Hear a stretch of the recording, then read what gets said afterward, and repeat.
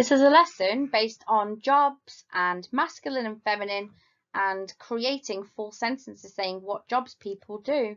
You've been doing quite a lot of work at home on the titles of different jobs, so I hope this PowerPoint will help you with some of the tricky pronunciation elements. Okay, we'll start with a little bit of repetition. So if you want to repeat after me, then you can model great pronunciation at home. Il est acteur. Okay, test yourself. Il est acteur. Well done. Il est coiffeur. Your turn. Il est coiffeur. Il est cuisinier. Il est cuisinier. Il est entrepreneur. Il est entrepreneur. Il est fermier. Il est fermier. Il est graphiste. Il est graphiste. Il est infirmier. Il est infirmier. Il est informaticien. Il est informaticien. Il est ingénieur. Il est ingénieur. Il est maçon. Il est maçon. Il est mécanicien. Il est mécanicien. Il est médecin. Il est médecin. Il est menuisier. Il est menuisier. Il est vétérinaire. Il est vétérinaire. Il est au chômage. Il est au chômage. Okay, what I would like you to do before we move on to the verb être, to be, a little bit of revision here that you can see on this current slide. I'd like you to go back over those repetition slides that I've just been through for you. And I'd like you to stop each one when the initial letters pop up on the screen. And I'd like you to test yourself by writing down each job as you go along. So the first one, you can have a look at the perfect sentence, il est acteur, which means he is an actor. And then make that perfect sentence with all the perfect spelling disappear. Bring up the initial letter of each sentence, which would be I, E, A. And try and reproduce the perfect French sentence yourself, il est acteur. And then if you click again, the perfect French spelling will pop up and you can self-correct. And please do make your corrections, and remember, you will learn from your mistakes. So don't worry about any mistakes you make as you go along. Look at the perfect one, try and reproduce the French yourself, look at the perfect one again, and mark your errors and learn from your mistakes as you go along. Okay. Let's move on. In front of you, you have got three of the main parts of the verb être, to be, which we've met earlier on in year 7. So I am, he is, and she is. Just a little mental test for you. Just take a moment, have a little think. Can you remember that I am is? Of course, je suis. He is il est, and she is elle est. We're going to be using these now quite a bit for the rest of this lesson. Right, so what do you notice about the sentences that we have been looking at so far? So the first one was il est acteur, which means he is an actor. So anything you notice about all of those sentences? Firstly, they all started with il est. So at the moment, we've only looked at the masculine spelling of these jobs. So acteur, fermier, there was lots of them. The other thing you might have noticed is this. So my dad is a farmer. In French is mon père est fermier. My mum is a doctor. In French is ma mère est médecin. Did you notice that in French you do not translate the word for a? In French, we don't have to put the un or the une when we're given a job title. Here's a couple more examples. Mon frère est facteur is my brother is a postman. Ma sœur est caissière is my sister is a cashier. We don't say mon frère est un facteur, which I'm wrongly writing in now. It's very tempting to add in the un or the une because we do say that. We do say the equivalent in English, but in French, this should not be there. So it's very different to what we're used to in English. Okay? Right, have a look at the slide. You might want to revisit the initial introduction slides, year 7, before we go through and have a little test of your memories. So in front of you on this slide, you've got all the jobs that I've just introduced you to or revised with you, hopefully, because you've already done quite a bit at home on this. So you've got acteur, coiffeur, cuisinier. I'm not going to go through them all because you can revisit them in the PowerPoint. In a minute, I'm going to go through and one is going to disappear off the slide each time. I'd like you to pause the PowerPoint as we go along, and what I'd like you to do is try and figure out which one's missing. And step 1, test your vocabulary. Level 1, which job's missing? Chant out at home the missing one word. So fermier or un maçon or whatever's disappeared. Step 2, put it in a full sentence, please, using je suis for I am, il est for he is, and a bit more challenging at this early stage in the PowerPoint, elle est for she is. Have a little think, why would that be a bit more challenging at the moment?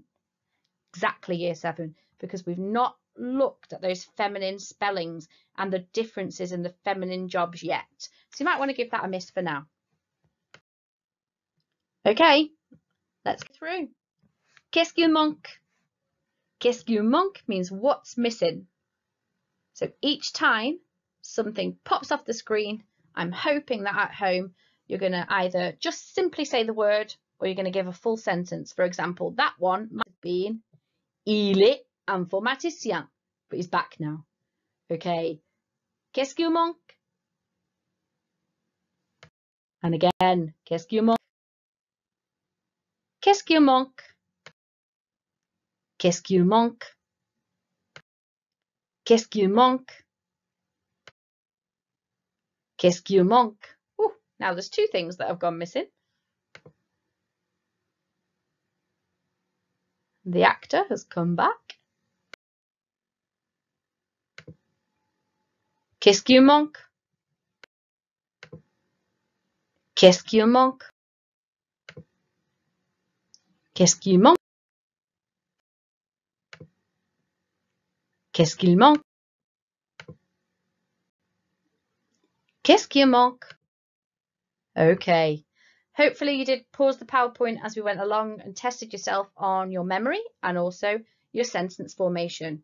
So now we're going to have a look actually and a bit of a revision on the feminine spellings and the feminine pronunciation of some of these jobs.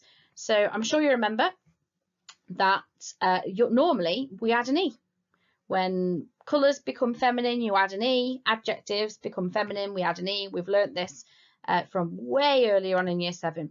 So a job that does work with the simple add an E rule is un assistant, which is an assistant, would become une assistante with an extra E on. However, there's loads and loads of exceptions in the topic of jobs and careers, and here they are. An acteur doesn't just add an E, it changes completely. 2, actrice. Okay, here's a few more jobs that follow this pattern. If the masculine job ends in T-E-U-R, ter, it actually becomes trice. And here's a few more. Facteur, factrice, postman, postwoman. Directeur, directrice, a director or a head teacher. Instituteur, institutrice for a primary teacher normally, and acteur, actrice. Another exception, coiffeur does not add an E. It becomes coiffeuse. So yeah, if your job title ends in EUR, like entrepreneur, it actually becomes an EUSE, entrepreneuse. So EUR becomes EUSE, becomes us. Let's have a look. Serveur, serveuse for waiting staff, vendeur, vendeuse for a salesperson, coiffeur, coiffeuse, we just saw on the photograph for a hairdresser. Another exception. Fermier. Have a look at the feminine. Fermière. Are you just thinking, oh, we just added an E? Or did you notice that actually we also had to add an accent here? It's an accent going to the left, so this is called your accent grave. Well done for those of you who remembered that from your spelling bee work earlier in year 7. We do add an E, yep, but we also have to add an accent. Here's another one. Cuisinier becomes cuisinière. Infirmier becomes infirmière. So, if your job ends in ER, it has to become ERE. And the E has to have the accent grave, the accent going to the left. Here's a few. Boulanger becomes boulangère for a baker. Boucher, bouchère for a butcher. Fermier, fermière for a farmer. Infirmier, infirmière for a nurse. Caissier, caissière for a cashier. More exceptions. Informaticien for a computer technician does not just add an E, it becomes informaticienne. Mécanicien becomes mécanicienne. So if your job ends in IEN, it actually becomes IENNE. It's a little bit like purple, isn't it, with the colours? Violet became violette with a double TE. Here's 3 examples of this one. Électricien, électricienne for an electrician. Mécanicien, mécanicienne for a mechanic. Informaticien, informaticienne for an IT technician. Okay, nearly there, I promise. Last few. Médecin for a doctor. Maçon for a builder. Menuisier was a joiner, a carpenter. Agent de police, a police agent, police officer. And vétérinaire is a vet. And au chômage, completely different because it's not a job, it's a phrase, a 2-word phrase meaning unemployed. Okay, that last group there with médecin, maçon, they didn't have any feminine equivalents because they just don't change year 7. They stay exactly the same. So that's why they were separate as well. We don't add E's on, we don't do anything. Okay, so on this final slide, if we were in our normal lessons, we'd play noughts and crosses or, you know, whatever game we could think of. Can you test yourself on this final slide? I'd like you to start some of your sentences with je suis or maybe il est. I would definitely like you to practice the sentence starter elle est and practice those feminine endings. So for example, with this one here, if you were going to say she is a hairdresser, you would say elle est coiffeuse, practicing those lovely feminine endings. Okay, très bien, bonne chance.